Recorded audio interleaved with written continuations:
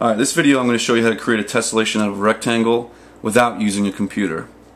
Right here I have a list of supplies. You're definitely going to need a pen, a pencil, some paper. If you have it, tracing paper, that'd be great. Definitely need scissors, some cardstock. A ruler is probably necessary, a protractor might not be, and you're going to have a little precision and some patience.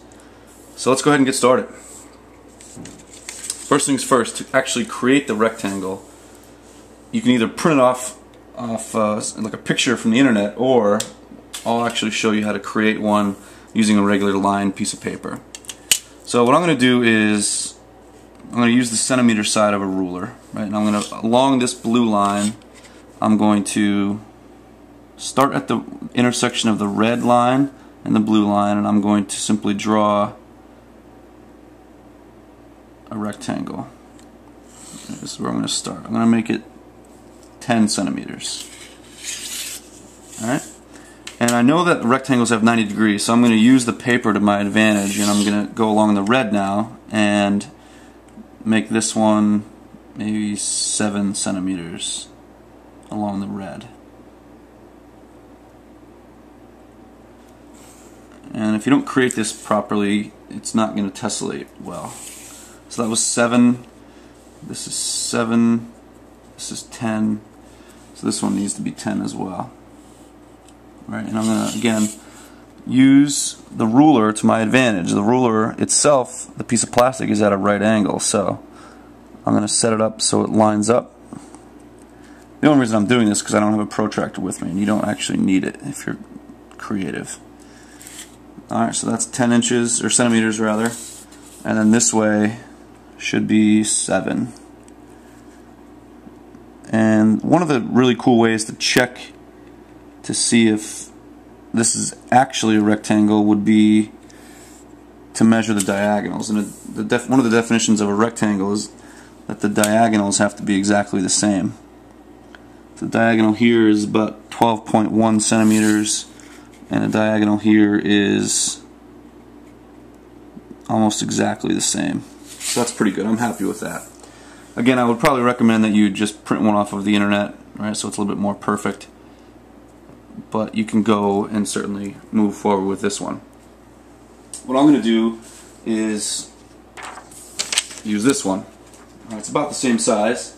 And remember, your stencil to start can't have an area greater than 20 square inches. So right, this one, if I measure the area of it, that's about 4 1/4 times a little over 3.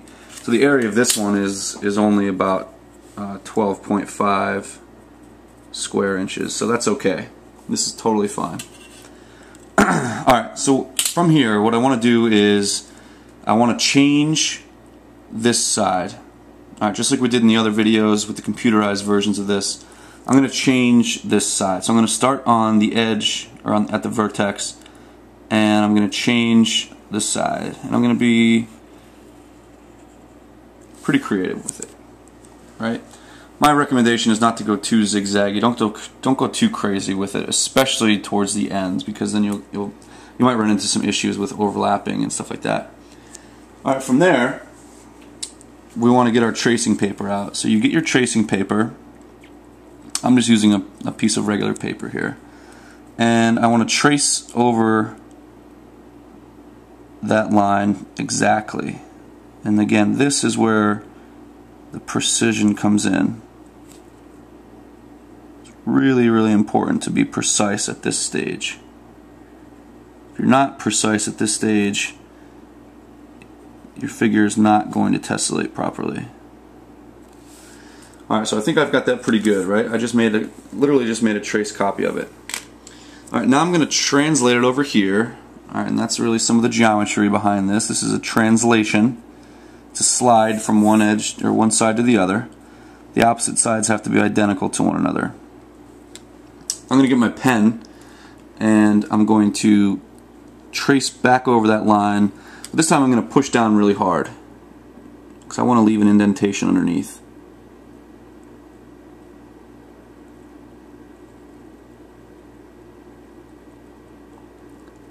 So pushing down really hard.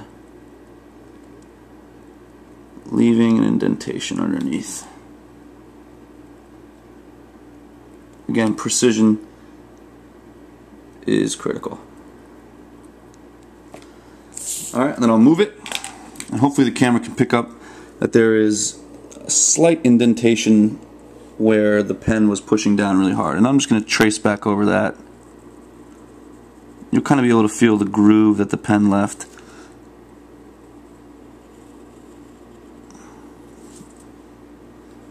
So what we just did there was made an exact copy of the other side, the opposite side. Alright, we need to do the same with the long side. So I'll go over here and change this side, you know, using some creativity. You don't have to make it curvy like that. You can make it, if you want to, you know, very geometric and angular. You know, be creative with it. Alright, you go to get your piece of tracing paper, and I'm actually going to tape this. I'm actually going to tape the bottom down. I'll take the original piece of paper down to the desk.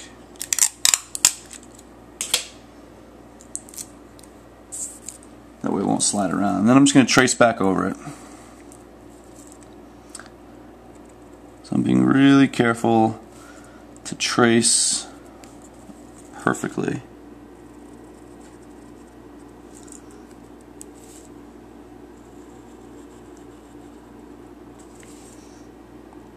Any mistakes you make at this point are really going to cause problems in your big poster. And again, don't make this too crazy with too many jagged edges, because you're going to have to cut this out and trace it over and over and over again. Alright, so I made a copy of that.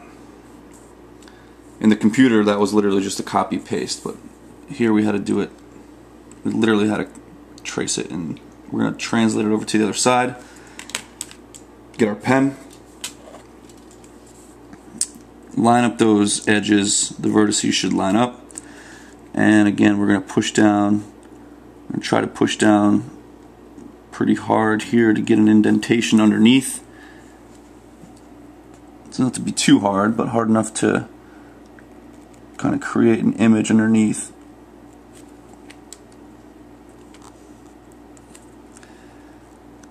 Take your time with this.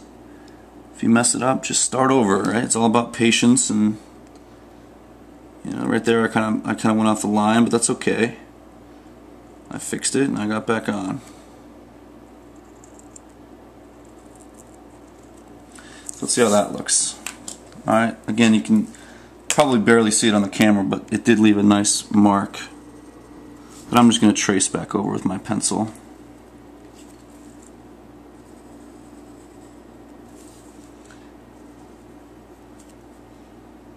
And you're seeing that I'm literally making a copy of the opposite side. I haven't flipped anything over or rotated anything.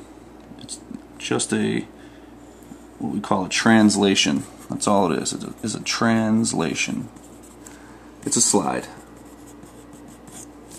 That's all it is. Alright. So what we're left with here is a figure that will tessellate. Alright, so I'm going to peel it off the desk and get my scissors. Now it's time to cut this thing out. Alright, so the first thing I'm going to do is just kind of cut around it so I don't have so much paper to deal with.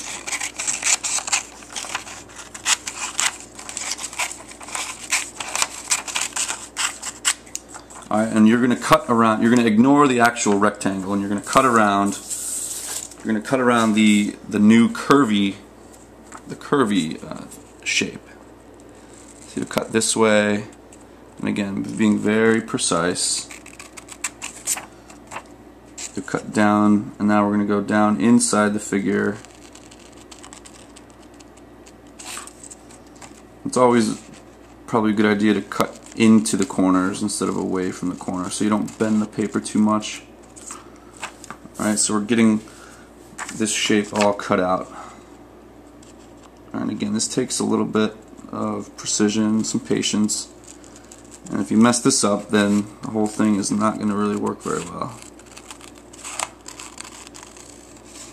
So as you're cutting this out, you know, hopefully you're starting to think about like what kind of shape, you know, what kind of what does this look like? Does it look like anything like an animal or a person or a monster or something crazy? Like, you want to be very creative with this stuff. And you know, if something doesn't come to you, you don't need to make it into an animal or anything, but you know, you do need to have, like, your final poster needs to be in color. It needs to be really, like, needs to really pop out and kind of like be really creative and colorful.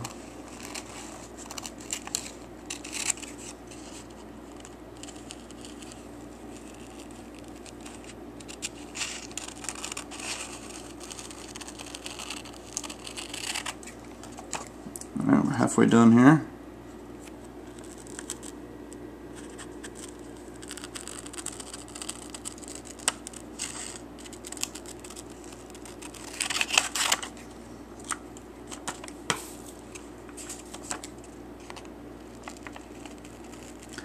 And what we're going to do when you're finished with this is just a piece of paper, right? You don't want to have to trace this over an entire poster. Your poster, if you remember from class, has to be at least 18 inches by 24 inches big. That's a pretty big poster. You're not going to want to trace a flimsy little piece of paper over and over and over again. So what we're going to do is transfer this to a sturdier piece of cardstock. One more edge here, and we're finished.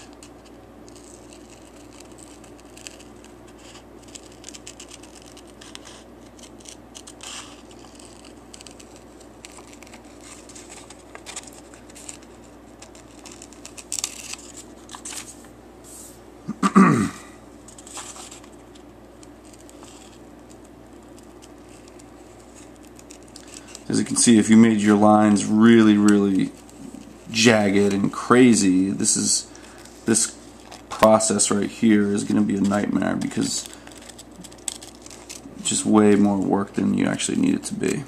Alright, so I've got my stencil. It still has the same area. Alright, and that's actually what's going to, I'm going to transfer that over to cardstock,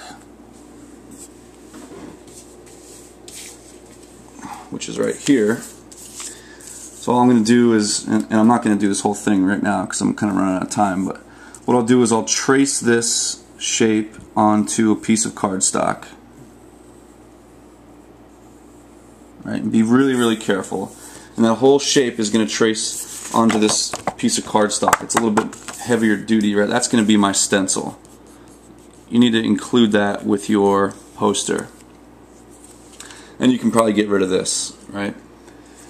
Once you have your stencil, then you are ready to trace that onto your big poster. And to get a better idea of that process, you should go on to one of my other videos. But that's basically the whole step-by-step process of creating a tessellation out of a rectangle without the use of a computer.